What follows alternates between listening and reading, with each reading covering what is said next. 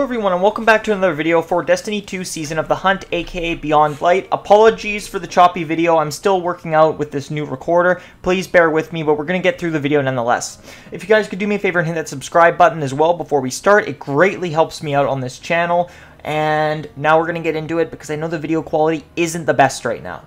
So, Lost Sectors today will be located on Europa. Bunker E15 is the Master Lost Sector, and then Perdition is the Legend Lost Sector. Bunker E15 is 1280, and the common leg drops will be on this one, so if you want the exotic legs, go get them there. Master difficulty, extra shields, match game, locked equipment, extra champions. Vex champions will be Barrier and Overload. Vex modifier is Shocker, so when they die, they drop Radiolarian Fluid.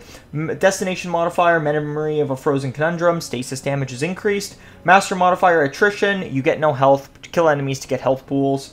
And Burn is Forlorn Miasma, which is whatever damage modifier it is on that planet. You give and receive that damage more. So if it's Void, you receive more Void damage, but you also give more Void damage.